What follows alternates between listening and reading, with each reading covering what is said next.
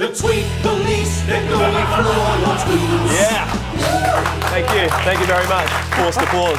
My favourite kind of applause. Howie's not into it. It's called the Tweet Police. Now, basically, a lot of sports stars are on Twitter. I hope the segment is better than the uncle was saying.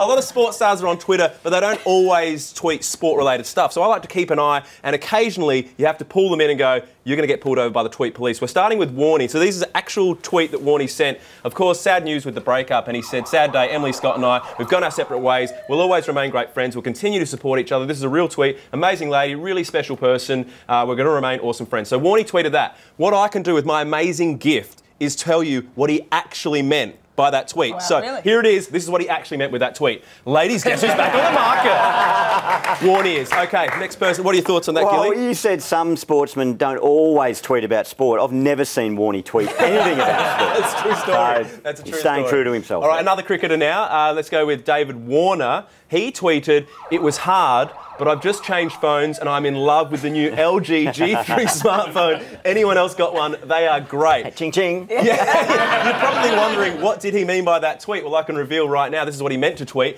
I'm in love with money, throw in a bit more cash and I'll get an LG G3 tattoo. Who's mad up for anything? All right, one more in the Tweet Police tonight.